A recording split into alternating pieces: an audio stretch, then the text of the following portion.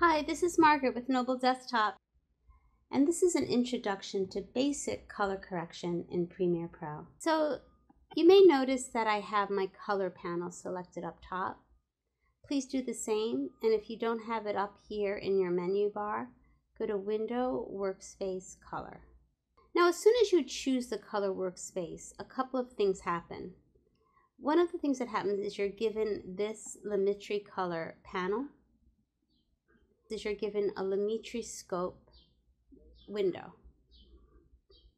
You probably do not have these on your window yet unless you put them there. So the way you find them is you go under this wrench and you choose Vector Scope YUV and Waveform RGB. These are the two that I recommend, particularly if for people that are wanting a basic introduction to color correction. Now, what these are, the Vector Scope is this circular scope here, and this is demonstrating to you the saturation levels of the color as well as where the color is situated on this chart. And the waveform is this graph, and this is letting you know the color distribution of wherever you might be in this clip. It's actually reflecting the way the color is distributed and also the exposure.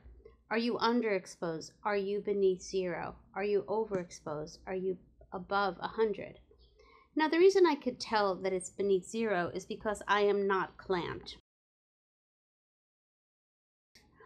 In doing basic color correction, you are attempting to be broadcast safe within range for broadcast.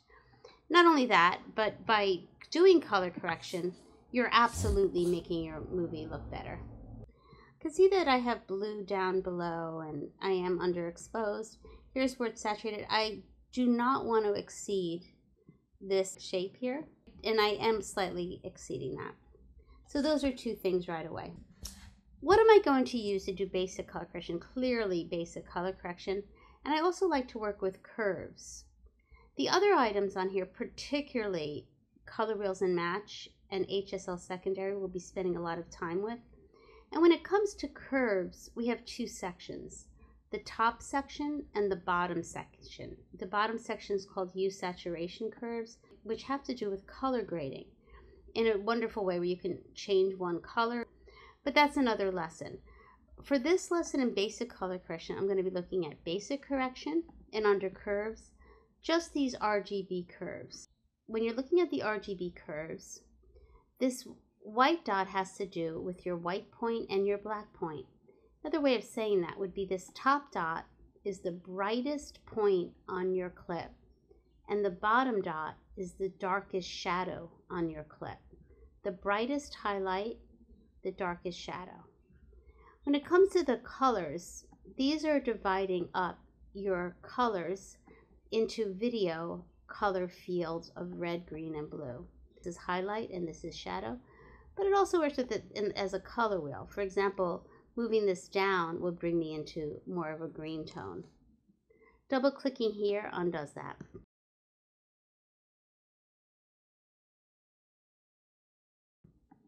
Let's just take a look at this overall.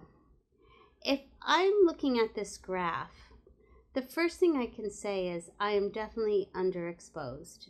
I need to bring up the shadows. So I can just simply go like that. Notice how this has been boosted and now you're within range. I'm going to Command Z. I can also go under basic correction and I could boost up the blacks a bit. Now, interestingly, you'll see that this color blue is the culprit. Let me just revisit my curves and look at blue. I'm going to just go to the bottom of this blue line and just boost that up vertically. We're missing a lot of the more complex midtones and the higher tones of brightness here and color gradation. Okay, so if I'm going to work with my white point, dark point, and basically you could look at this just as being exposure, I could just, I want to just boost this up a little bit here. And you'll notice how everything is being boosted uniformly. The higher range of your exposure are being boosted. If I want this to be uniformly lighter towards the highlight spectrum, Maybe I want to just boost the midtones in general, just give it an overall boost. Visiting our vector scope here, I had mentioned before how the saturation's a little bit off. I can just lower the saturation a bit. You'll notice how this now has corrected itself within range. And there's also something called white balance. I'm gonna remove the attributes of this first so that you can see it without anything on it. So let's white balance him. Eyedropper. Let's just choose saying this should be white. Whenever you have a tint over your footage, white balance will correct that. Okay, let's look at this clip. To uniformly lower the highlights, you would go down vertically. To uniformly boost the shadows, you would go up vertically. Say I find this to be a little washed out, I would like more light here. I'm gonna go right here and just give this some overall good lighting. Maybe I just want to have a little kind of definition in the shadows. I'm going to bring that down. Let's look at these buttons. I mean, exposure, you can see what's happening there. My blacks here. I could lower the shadows of those blacks. This is like literally pinpointing those areas. I could boost that here. Contrast. Now over here we are moving into the blue range. Maybe I want to stay more within this warm tone. Here's my temperature. I'm going to move this over away from the blue. Maybe try to stay right on that line. We're going to be doing a class on this skin line and examining what that's about. I hope you've enjoyed this introduction to basic color correction in Premiere Pro. This has been Margaret with Noble Desktop.